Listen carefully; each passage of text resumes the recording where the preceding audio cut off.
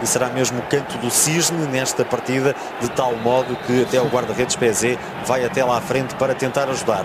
Livre para a Académica, bola fica nos homens do Porto, ainda PZ.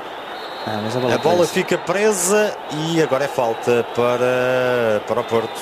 Aí não há mais jogo, fica um jogador do Porto no chão.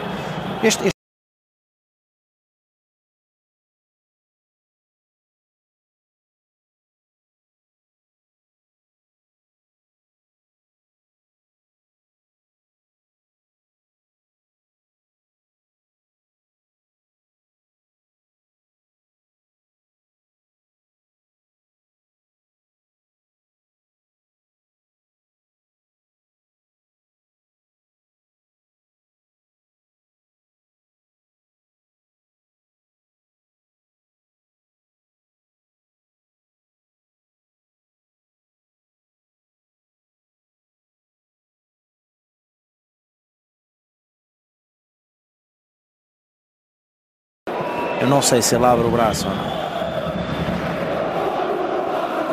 É diferente, é um lance diferente.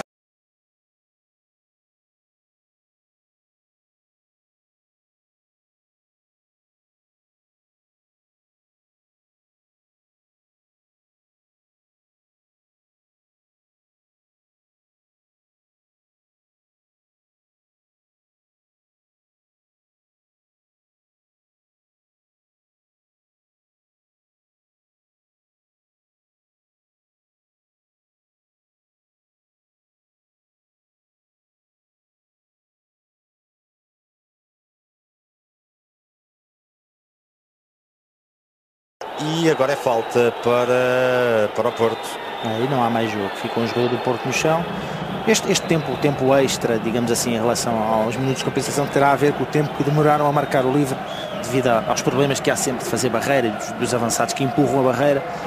E parece-me que tentou o PZ, mas o lance foi mostrado muito longe, mas parece-me que ele ficou com a bola presa no meio das pernas. É sempre perigoso para o jogador porque pode ser pisado e pontapeado, e os árbitros preferem, e acho que é isso que vem no regulamento, bola presa, a marcar falta. Não há tempo para mais. Duarte Gomes encerra esta partida.